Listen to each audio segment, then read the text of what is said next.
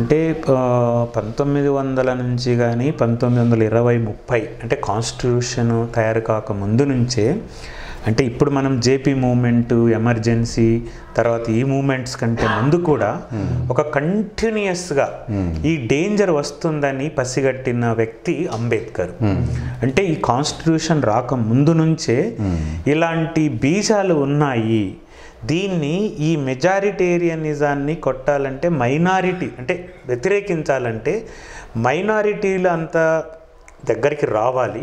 ఆ మైనారిటీ ఒక మెజారిటీ శక్తిగా మారితేనే దీన్ని బాగుంటుంది అనేది ఐడియాలజికల్గా, ప్రాక్టికల్గా అంటే ఒక కాన్స్టిట్యూషన్ రూపంలో ఇవ్వక ముందే అంబేద్కర్ ఫస్ట్ నుంచి కూడా ఒక సిస్టమేటిక్గా ఇలాంటి ప్రాబ్లమ్స్ వస్తాయి అంటే హిందూయిజంలో ఉన్నటువంటి ప్రాబ్లమ్సే ఇవి, బ్రాహ్మణిజము, హిందూయిజము ఇటు ఉన్నట్టు కాబట్టి వీటికి ఎప్పటికైనా దీన్ని మనము ఇట్లా చేయవలసింది అంటే ఒక కాన్స్టిట్యూషన్ రూపంలో. అంటే డెమోక్రసీ అనేది సోషలిజం, డెమోక్రసీ ఒక ఫార్మ్ ఆఫ్ రూల్ అయితే సోషలిజం అనేది మనకు విద్య, వైద్యము, ఉపాధి అంటే మిగతా రంగాలలో. అంటే సోషలిజాన్ని, డెమోక్రసీని పక్కన పెట్టి ఈరోజు మతపరమైనటువంటి ఒక ఉన్మాదాన్ని క్రియేట్ చేసి మేము కాదు మీరే అని చెప్పటం అది నిజంగా చాణక్య నీతి లేదు, చాణక్య నీతి.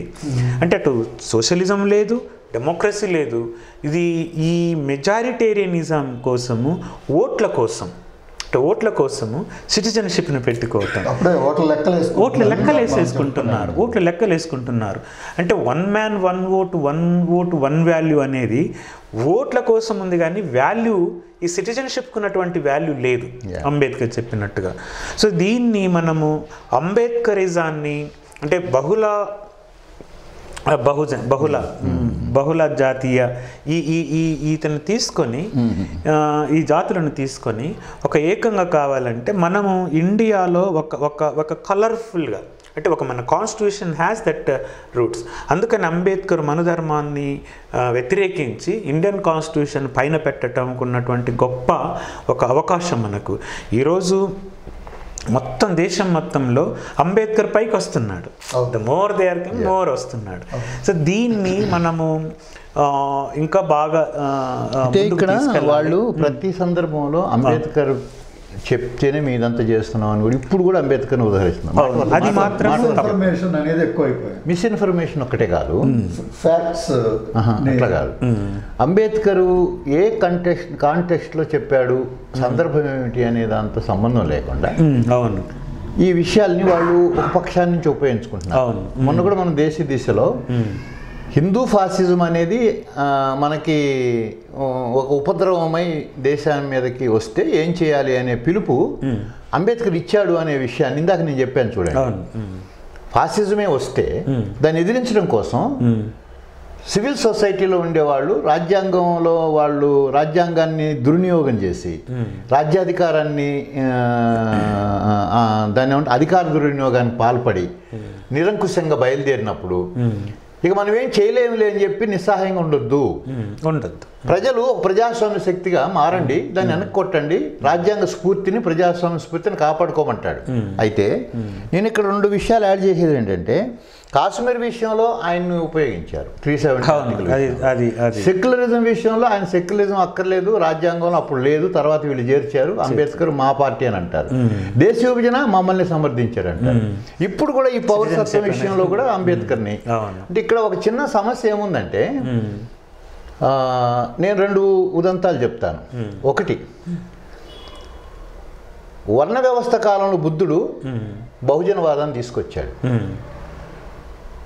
తిరుగుబాటు శూద్రుల నుంచి వచ్చిన తర్వాత బ్రాహ్మణిజం ఏం చేసింది, శూద్రుల్ని అతి శూద్రగా 2గా విభజించి అవర్ణ సవర్ణ విభజన తీసుకురావడం ద్వారా మెజారిటీ శూద్రుల్ని, అందులో బీసీలు కానీ వ్యవసాయ కులాలు కానీ ఎవరైతే ఉంటారో వాళ్ళందరినీ కూడా సవర్ణ శిబిరంలో పెట్టేసి మెజారిటీగా మార్చింది. ఈ మెజారిటీగా మార్చడం అనే పని ఏదైతే ఉందో ఇన్హరెంట్గా సమాజంలో ఉంది. దీన్ని పసిగట్టిన వాడు ఆధునిక భారతదేశానికి మూలాలు పునాదులు వేసిన వాడు మహాత్మా జ్యోతిరావు పూలే. గాంధీ తర్వాత 2వ మహాత్ముడు. ఆయన దీనికి పునాదులు వేసి సూత్ర అతిసూత్ర ఈజ్వల్ బహుజన అనేది ప్రాచీన కాలంలో బుద్ధుడు తీసుకొచ్చినట్టు బహుజని ఇట్ ఈస్ ఆల్సో మెజారిటీ. బహుజనిజాన్ని ఆధునిక యుగానికి అన్వయించడం అంటే ఒక గొప్ప చరిత్రాత్మకమైనటువంటి ఆధునిక పాత్ర అది. ఎప్పుడైతే బ్రాహ్మణేతర ఉద్యమాన్ని ఈయన బహుజనోద్యమంగా శూద్ర అతిశూద్ర ఉద్యమంగా మార్చాడో దాన్ని పక్కదారి పట్టించడం కోసమే హిందువేతర ఉద్యమంగా ఆర్ఎస్ఎస్ వాళ్ళు తీసుకొచ్చారు. ఒక రకంగా పూలే మహాత్మా పూలేని అడ్డుకొని మహాత్మా గాంధీని అడ్డు తొలగించడం కోసం మహాత్మా పూలేని అడ్డుకొని అంటే బ్రాహ్మణేతరవాదాన్ని అడ్డుకొని సర్వమత సమానత్వాన్ని చెప్పిన మహాత్మా గాంధీని అడ్డు తొలగించుకోవడం కోసం హిందుత్వం వచ్చింది. గాంధీని చంపింది. పూలేని కూడా చంపడానికి ప్రయత్నం చేస్తే ఆయన బాహుబలి గారిగా తిప్పి కొడితే పారిపోయారు రౌడీలు వచ్చి హత్య చేయడానికి పంపించారు. ఒక గాడ్సే అప్పుడు కూడా మహాత్మా గాంధీ మీదకి వెళ్ళినట్టే మహాత్మా పూలే మీద కూడా వెళ్ళాడు. It is evidence.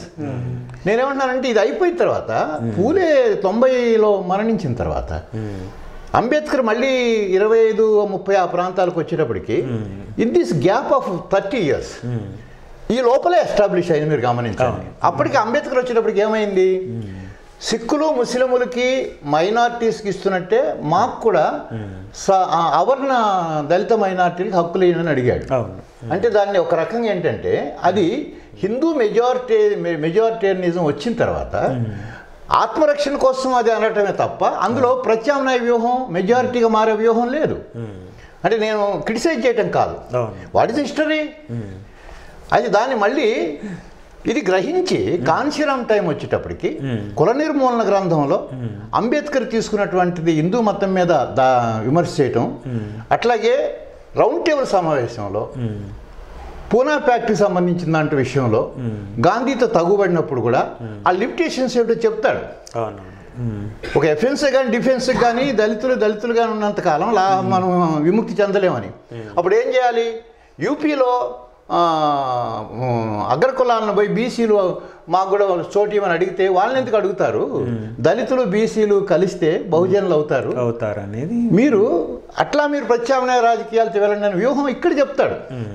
ఇది కాన్షీరామ్ బయటికి తీసి బీఎస్పీ వచ్చినప్పుడు ఈ విషయాన్ని అంబేద్కర్ యూపీలో ఇట్లా చెప్పాడు అనే విషయాన్ని బాగా ప్రచారం చేసి మళ్ళీ పూలేని అంబేద్కర్ని కలిపి తీసుకొని బహుజనవాదాన్ని కాన్షీరామ్ వెలుగులో తీసుకొచ్చిన తర్వాత పూనా ప్యాక్ట్ అనేది గాంధీ తీసుకొచ్చినటువంటి ఒక మైనారిటీకి హక్కులు ఇవ్వటం కిందకే వస్తుంది.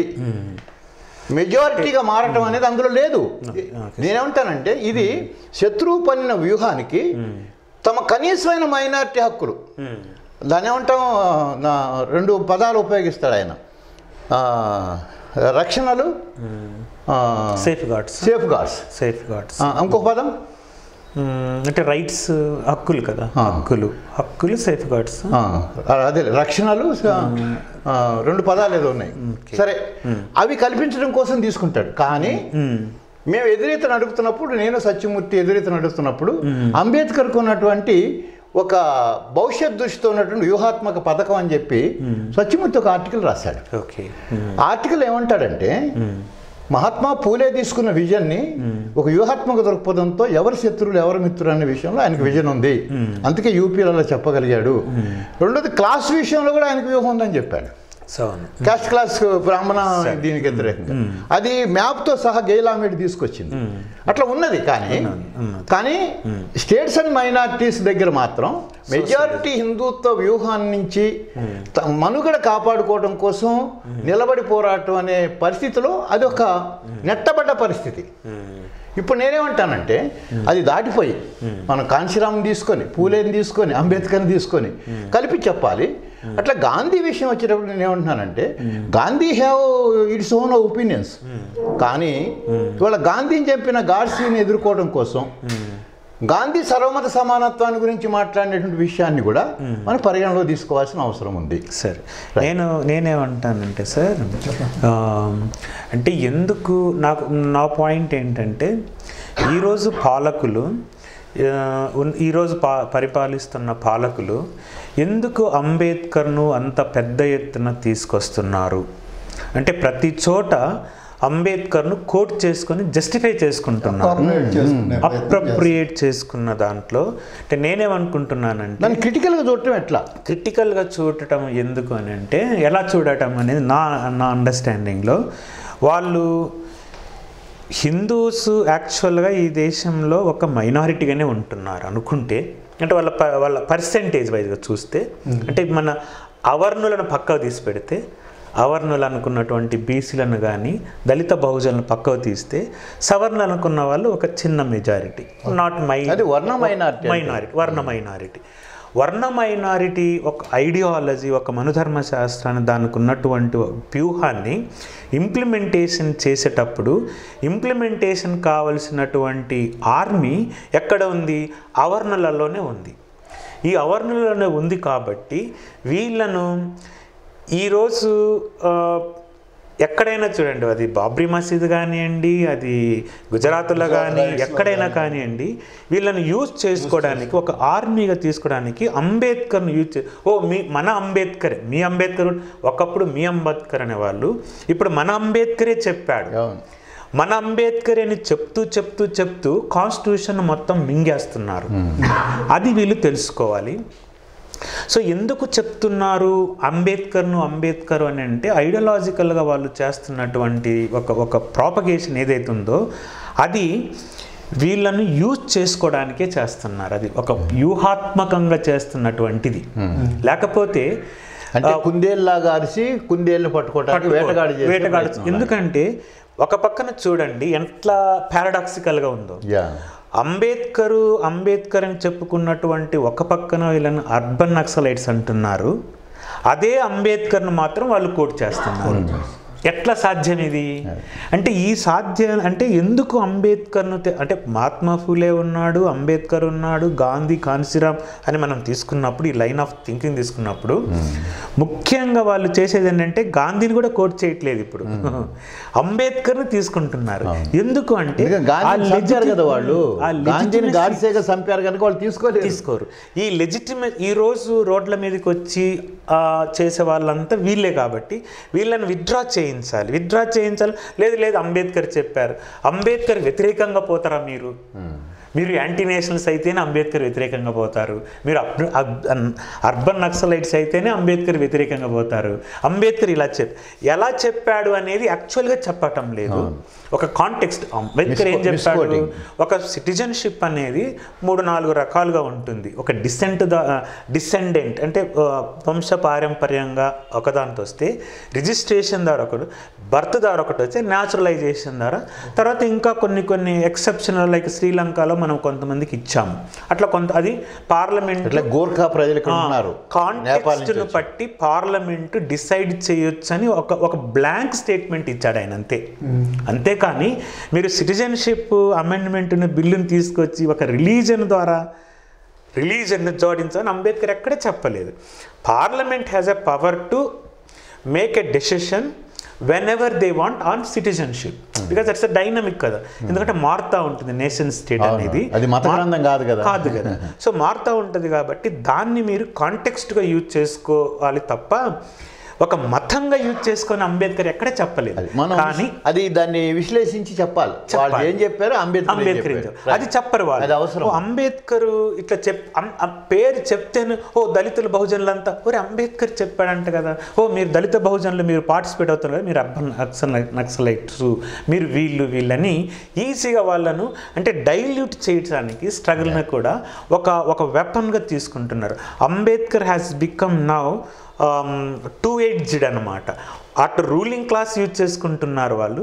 అంబేద్కర్ను ప్రాపర్గా మనం యూజ్ చేసుకొని ముందుకు తీసుకుపోదాం అనుకుంటే మీరు మళ్ళీ అదే అంబేద్కరిజాన్ని చెప్పి వీళ్ళని మళ్ళీ అరెస్ట్ చేయటము అంటే ఇది చాలా డేంజరస్ టాక్ట్ అన్నమాట. దీన్ని దళిత బహుజనులకు కానీ బహుళ బహుజనుల వీళ్ళకు తెలుసుకోవాలి ఈరోజు. లేకపోతే నేను చరిత్ర బారిన కూడా ఒక్క నిమిషం సార్, ఎందుకంటే ఈరోజు యూనివర్సిటీస్లో ఉన్నటువంటి టీచర్స్ను స్టూడెంట్స్ను వీళ్ళు యూజ్ చేసుకుంటున్నారు. యూజ్ చేసుకొని అంబేద్కర్ ఇలా చెప్పాడు కదా అని ఒక 2 క్యాంపులను చేయటం. అంబేద్కర్ ఇలా చెప్పడం ఒక క్యాంప్ అయితే, అంబేద్కర్ ఇలా చెప్పించడం వాళ్ళతోనే చెప్పించడం. ఇది అందువల్ల అంబేద్కర్ను కొంత క్లారిటీ తీసుకురావాలని నేను అంబేద్కర్ కొంచెం అంటే మహాత్మా ఫూలే ఉన్నాడు అంటే రాష్ట్రీయ దళిత సేన అని పెట్టి ఇదంతా చేస్తున్నారు. ఈరోజు ఆర్ఎస్ఎస్ బీజేపీ ఎంత ఉన్నాయో ఒక ఎన్ఆర్సి సిఏఏ అనేది కూడా అంతే ఉన్నాయన్నమాట. అది 2 ఒకటే, దాన్ని విడివిడిగా చూడనక్కర్లేదు, అంతే, అది 2గా ఒకటిగానే ఉన్నాయి. సో దీన్ని అంబేద్కర్ అందుకని నేను అంబేద్కర్ బాగా వస్తుంది చెప్పాల్సిన అవసరం, అందుకని అందువల్ల చెప్పాల్సిన అవసరం. ఎందుకంటే రూలర్స్ అంబేద్కర్ను ఎలా మరి అంబేద్కర్ మీరు అలా యూజ్ చేసుకుంటున్నప్పుడు నేను ఒకటే అడుగుతున్నాను, రూలర్స్ మీరు డెమోక్రసీ మెజారిటేరియనము అని అంటున్నారు కదా, వీళ్ళు హిందూ మెజారిటీ దెబ్బతిండి అది మనకు కావాలంటున్నారు కదా, మరి అదే అంబేద్కర్ చెప్పిన సోషలిజాన్ని మీరు ఎందుకు తీసుకోవట్లేదు? 2 ఎకరాలు అడిగిన ల్యాండ్ను ఊనాలో మీరు ఎందుకు అదేది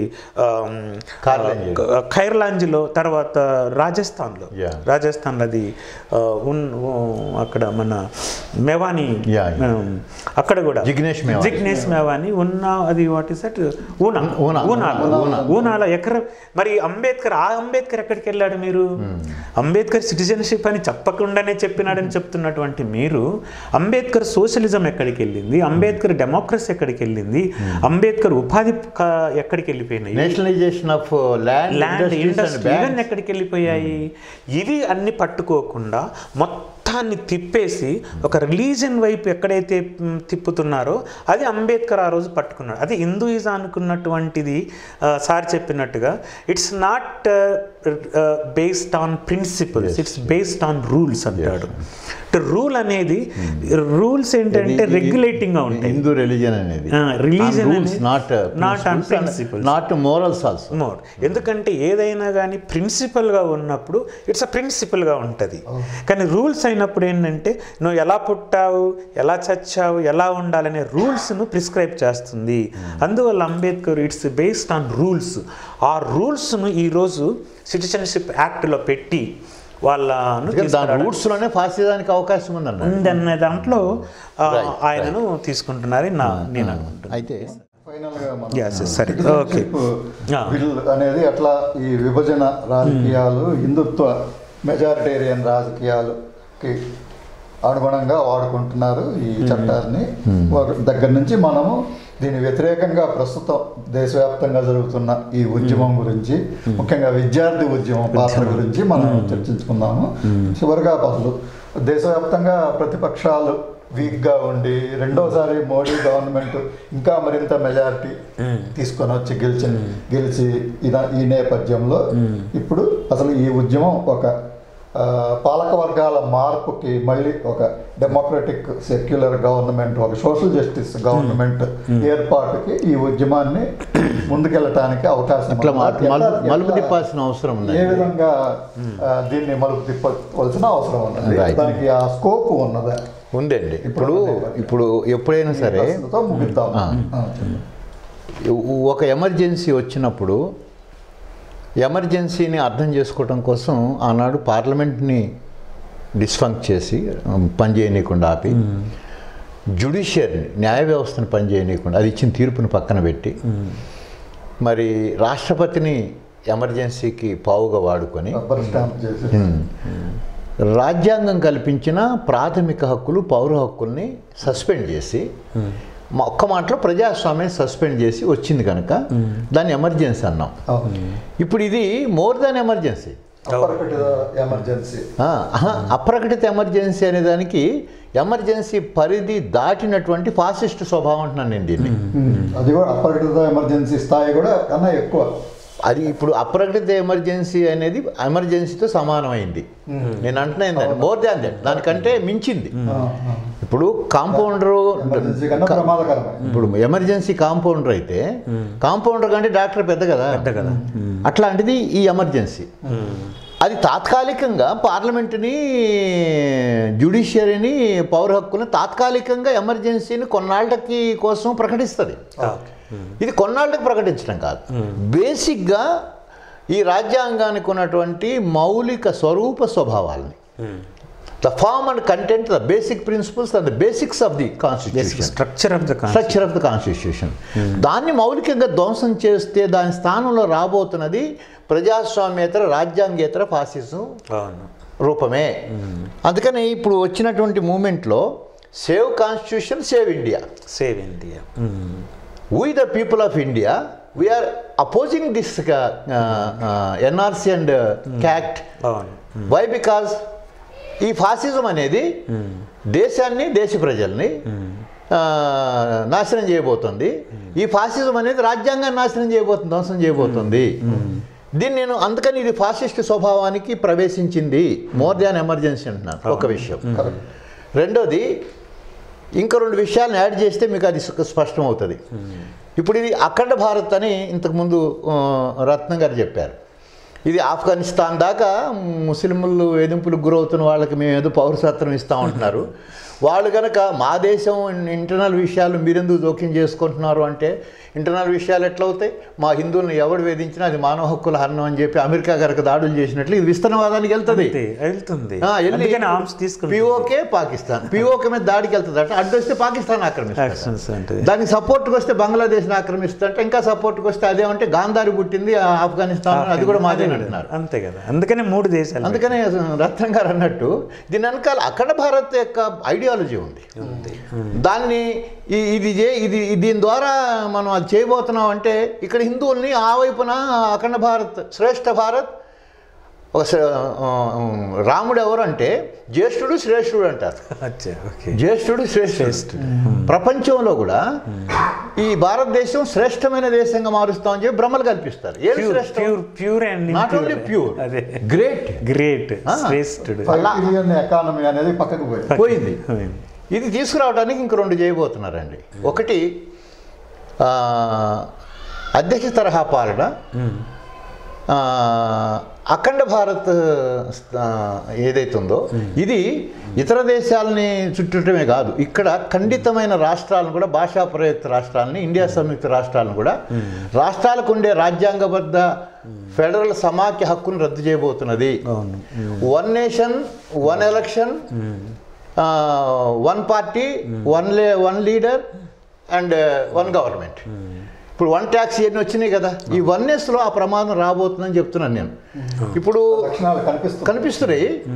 మోడీ దృష్టిలో ఉన్న 4 ఎజెండా అంశాలని చెప్పి, హిందుత్వ ఎజెండాలో 4 అంశాలని మనం దేశ ద్వారా ఇచ్చాం. అందులో అంటే అయోధ్య రామాలయ నిర్మాణం, ఆకాశం, ఈ వైపున దేశం తగలబెడుతుంటే అయోధ్యలో రామాలయం ఆకాశం కట్టుతా అన్నాడు. అంటే డైవర్ట్ చేయబోటానికి అంతే, అది అయిపోతుంది కదా. కాశ్మీర్ని రద్దు చేయడం అయిపోయింది కదా.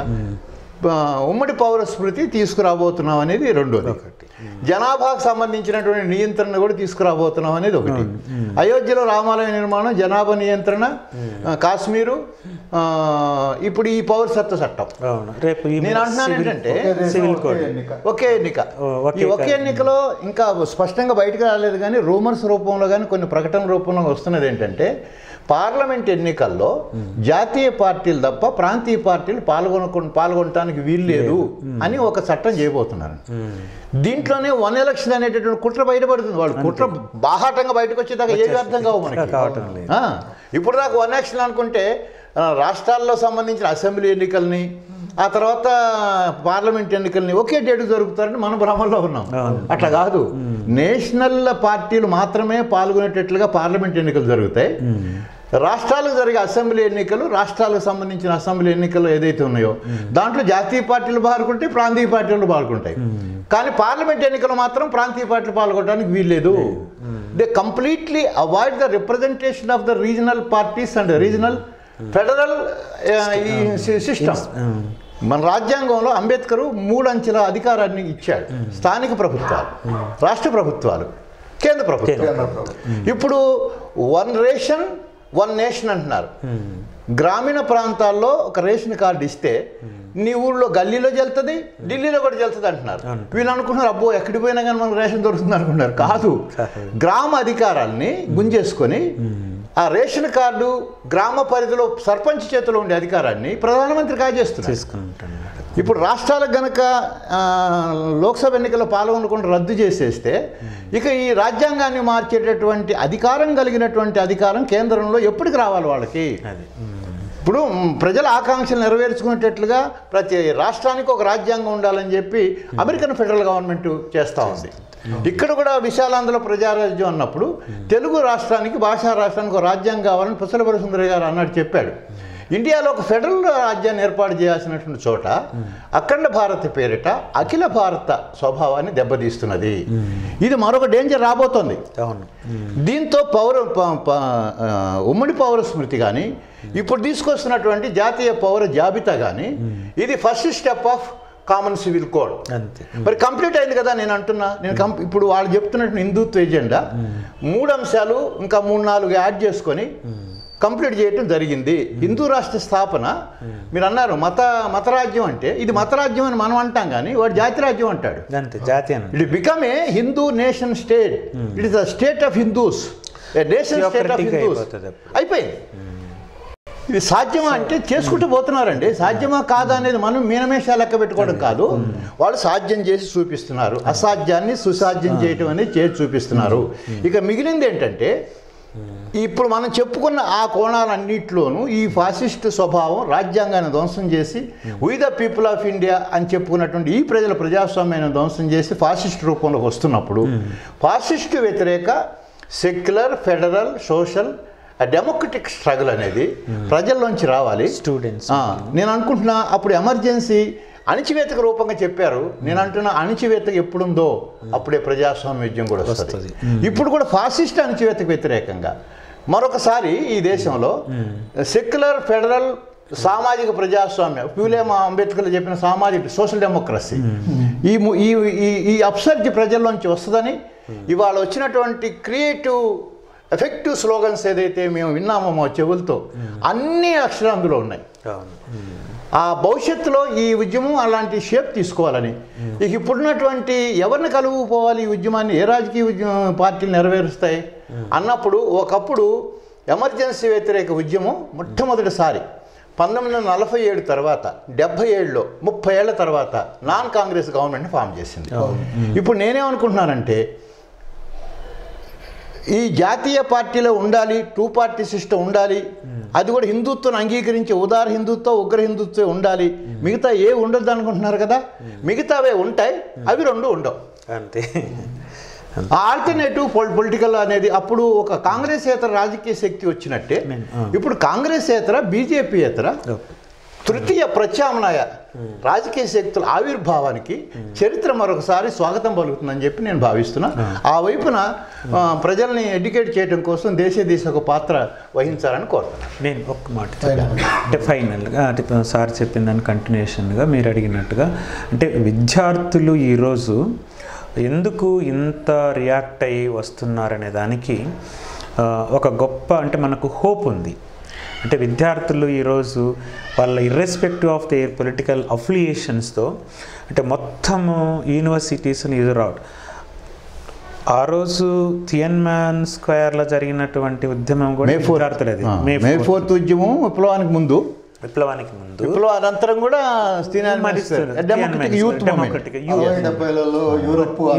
అమెరికాలో వచ్చినటువంటి గుడ్ కంపారిజన్. సో ఈ అంటే ఒక విద్యార్థులు ఏకమవుతున్నారు అంటేనే ఎక్కడో ఒక చోట ఒక శక్తులు వస్తున్నాయి, శక్తులన్నిటిని వస్తున్నాయి, సంకేతం.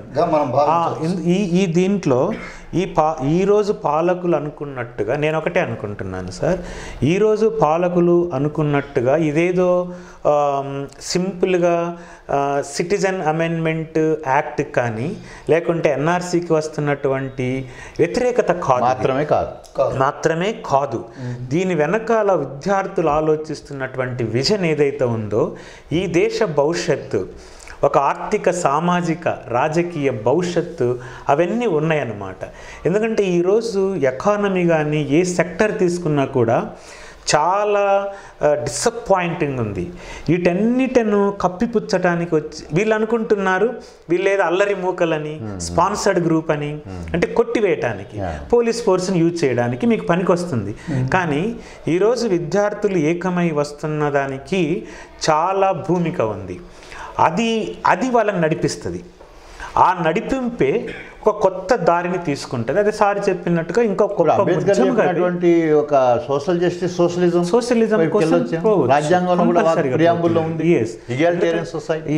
ఎందుకంటే ఆ రోజు టిఎంఎన్ స్క్వేర్లో జరిగిన తర్వాత చైనాలో చాలా మార్పులు వచ్చాయి, మనం చూసాం, మన కళ్ళ ఉంది మొహమ్మద్ తర్వాత. సో ఈ రోజు కూడా ఇండియాలో ఇంత రిప్రెషన్ జరుగుతుంది. ఇప్పుడు నేను ఒకటే అడుగుతున్నాను సార్, దీనితో పాటు అంటే విద్యార్థులకు ఉన్నటువంటి వాళ్ళకున్నట్టు సమస్యలు దీంతో వస్తున్నాయి, ఒకదానితో బయటకు వస్తున్నాయి. అదే దళితులు కూడా ఈరోజు అడుగుతున్నారు, మీరు ఒక్క % కూడా లేని పర్సిక్యూటర్కి మీరు ఇంత బిల్లు తీసుకొస్తున్నారే, మరి మేము కొన్ని వేల సంవత్సరాల నుంచి పర్సిక్యూట్ చేయబడుతున్నాము ఇదే హిందూ దేశంలో, మరి మా పరిస్థితి ఏంటనేది రేపు వీళ్ళు అడుగుతున్నారు. అడుగుతున్నప్పుడు ఈ విద్యార్థి సంఘాలు, విద్యార్థులు ఏదైతున్నారో వీళ్ళతో కలిసినప్పుడు అది గొప్ప శక్తిగా ఉంది. దీనికి మనము చూసుకున్నప్పుడు మంచి భవిష్యత్తు. ముస్లింలకు చాలా దేశాలు ఉన్నాయి, హిందువులకు ఒకే దేశం. మరి ఆ ఒకే దేశంలో మా దళితులకి ఎందుకు ఇంత ఇక్కడ అణచివేత గురవుతున్నప్పుడు ఏ దేశం లేదా ఇక మనకి? అంతే కదా. ప్రతిరోజు దళిత అమ్మాయిలను ఇక్కడే ఇదే 5 ఏళ్ళు అయినటువంటి ఇదే తెలంగాణలో సారుల్లో ఒక గొప్ప పుస్తకం కూడా తీసుకొచ్చారు. 5 ఏళ్లలో 50 కుల ప్రాతిపదికన 67 హత్యలు జరిగాయి. దేని మీద? కుల సమస్య మీద. ఇది పర్సిక్యూషన్ కాదా మీకు? అంటే మీకు కనిపించదా పర్సిక్యూషన్ అనేది? అంటే ఏంటి మీ పర్సిక్యూషన్ అనేది? ఇది అడుగుతా ఉన్నారు. సో దళితులు అంటే ఒక పెద్ద శక్తిగా ఇది మారబోతుందని నేను అనుకుంటున్నాను. మీరు చెప్పినట్టుగా దాని పురిటి నొప్పులు జననం మీరు అడిగినట్టుగానే విద్యార్థుల పాత్ర వీళ్ళు ముందుకు తీసుకొచ్చి దీన్ని ఒక గొప్పగా తీసుకుపోతున్నారనే డైరెక్షన్ పోతే నేను అనుకుంటున్నాను. కొత్త సమాజాన్ని జననం కోసం ఈ ఉద్యమం ఒక విద్యార్థులు వ్యాన్ గార్డ్గా ప్రతిపక్షాలకు కూడా దేశానికి బలహీనంగా ఉన్నటువంటి స్తబ్దతగా ఉండి మీరే రెచ్చగొడుతున్నారంటే మాకన్నా శక్తి ఉంటే అధికారం ఉండే వాళ్ళం కదా. విద్యార్థులే వ్యాన్ గార్డ్ పాత్ర వహించి ఒక నూతన సమాజాన్ని ఆవిర్భవింపజేయడానికి ఆ దిశలో నడవాలి, దిశకి తీసుకెళ్తారని మనం ఆశిస్తూ ఈ చర్చను ఇంతటితో ముగిద్దాం. మళ్ళీ ఇంకోసారి ఇంకొక చర్చతో కలుద్దాం. Thank you. నమస్కారం.